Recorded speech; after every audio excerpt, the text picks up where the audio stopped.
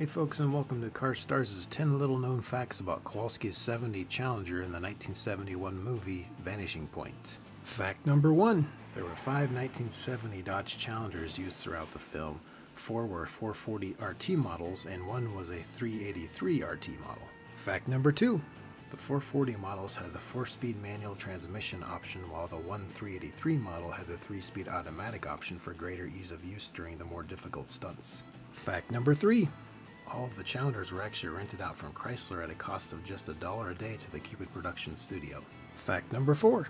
Despite the assumption within the film that the Challenger was supercharged, the only performance upgrade made to the Challengers was the installation of heavy-duty shock absorbers to handle the rough terrain and stunt driving. Fact number 5.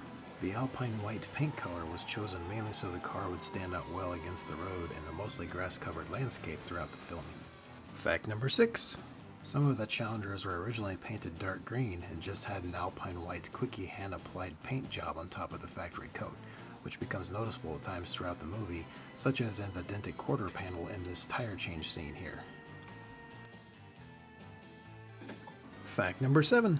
Film crew vehicles had a difficult time keeping up with the over 350 horsepower propelled Challengers, so they ended up using the 383 Challenger as a camera car to film the higher speed scenes.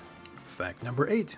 Although the extreme driving kept the Challengers in a constant state of repair by the crew mechanics, all of the Challengers' engines were technically still running at the end of filming, yet some were immobile due to other heavy damages. Fact number 9.